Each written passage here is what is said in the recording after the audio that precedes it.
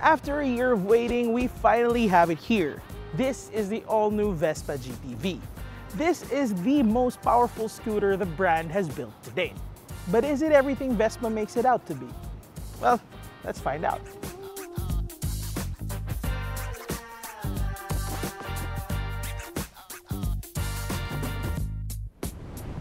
This is supposedly the most aesthetically sporty Vespa ever, and well, it certainly does look the part. Up here it has this bright orange fairing that also serves as a windscreen for the rider because aerodynamics, what the hell. Underneath you'll find more of those orange accents here and on the wheel. Now Vespa did say aesthetically sporty, and it probably really meant the aesthetic side of sporty because it has all these openings here on the front end, and I'm not really sure what they do, but well, they do look pretty good. And you'll find more of those here on the sides and just on the left side of the windscreen. Well, probably diffusers, again, aerodynamics, what the hell. Out back, you'll get more of these orange accents, and here in this beige sabia colorway, it looks pretty neat. But I do have to say, even if they did want that sporty look, Vespa still did a good job of maintaining that retro vibe, especially with this headlight here underneath. You won't find that in your everyday Sprint or Primavera, and here it actually looks pretty unique. Matching that round headlamp up front are these round side mirrors, of course, and this round instrument cluster, which we will dive deeper into a bit later.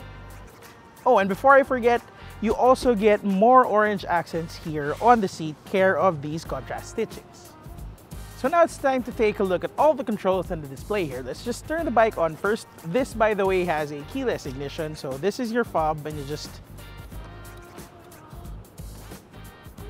Welcome, goodbye. Ah, I'm turning it off.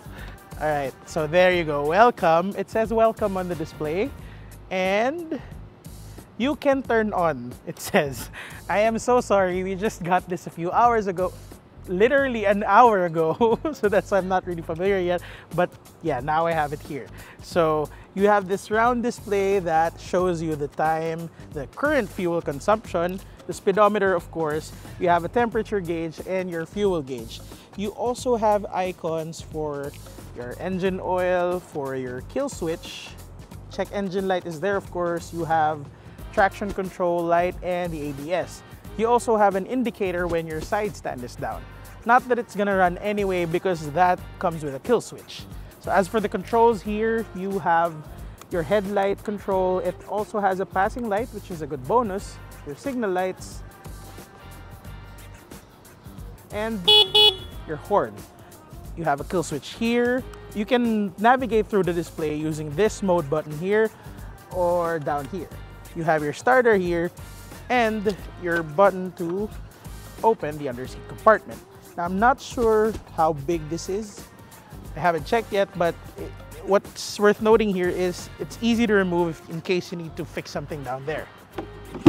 You can probably fit a small open face helmet here, probably an even smaller full face helmet. And of course, if you need to refuel, you'll find the gas tank opening here. You have a hook here for your helmet, for your grocery bag, and this one. You have a small compartment here that can fit your wallet, your phone. The best part here is you can open this even when the bike is running. So in case you need to grab some coins to pay for parking or whatnot, no need to get down the bike, just press it and go. You can do it on the fly. When you're on the road, there are only two situations that you'll feel you're riding a 300cc scooter. When you're straddling this thing in the middle of standstill traffic, and when you twist that throttle whenever you need more power. As for the heavy part, it's only through gridlock that you might find yourself complaining about the weight. This is also where beginner or shorter riders may have some difficulty. But once you hit open highways, it'll start to feel light and agile. The suspension makes for a pretty comfortable ride too, so this will be quite enjoyable to take on long rides. Now, as for that powertrain, it is the most powerful Vespa engine to date. It's still not fast, like stupid fast, but it's got much more oomph than your everyday city scoot. Unlike a 150cc bike, this thing gets to highway speeds quite quickly, and it cruises at speed with ease. You won't have any problems overtaking or going uphill with this scooter. Actually, there's a third indicator that you're riding a 300cc scooter: when you're back at the gas station to refuel. During my time with the GTV, I barely scratched 20 kilometers per liter, so yes, it's kinda bad. It is pretty thirsty. But I did ride mostly in the city and through heavy traffic, so with better conditions, I'm sure you can get slightly better numbers than I did. This for me is arguably the coolest looking Vespa out there right now, and I like the entire package.